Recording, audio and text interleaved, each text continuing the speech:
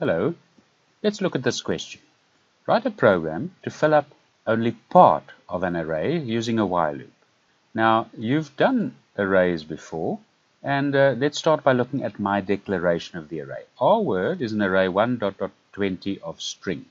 So I want to refresh your memories with a few things. Firstly, this is a global variable. Our word is a global variable because I've declared it under var and above implementation. Counter is a global variable as well. So our word and counter can be used in any of the functions or procedures down below, here below implementation. Now, this 20 casts in concrete the size of this array. In other words, this array can have no more than 20 elements. And the labels of those, or the positions of those elements, are described by the numbers 1 up to 20. So I could have made them 5 up to 25, which would have had the same effect, but this array has indices or indexes from 1 up to 20 and never more. I can only store 20, so it's a static declaration of an array. And of course we can only store strings in it.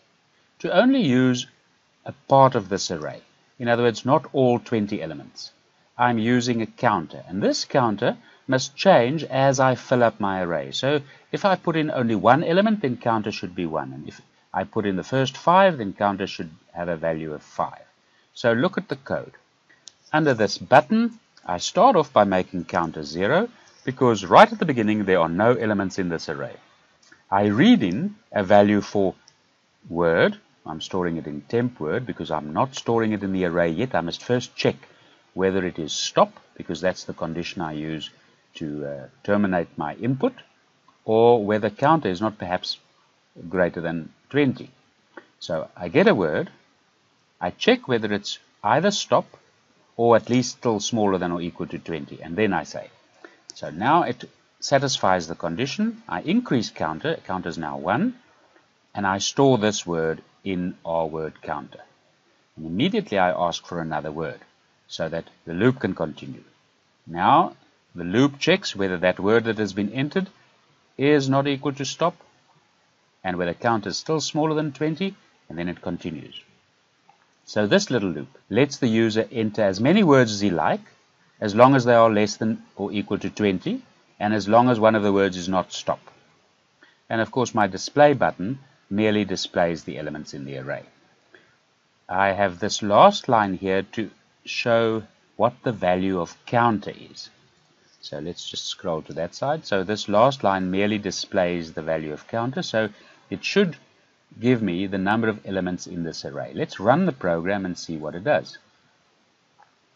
So enter, and let's type in the quick brown, and that's good enough, and then put in stop. So that's 3 words that I've entered. Display them, and there they are, the quick brown, and the number of items in this array is 3. Now I do want you to think about the advantages of only using part of this array.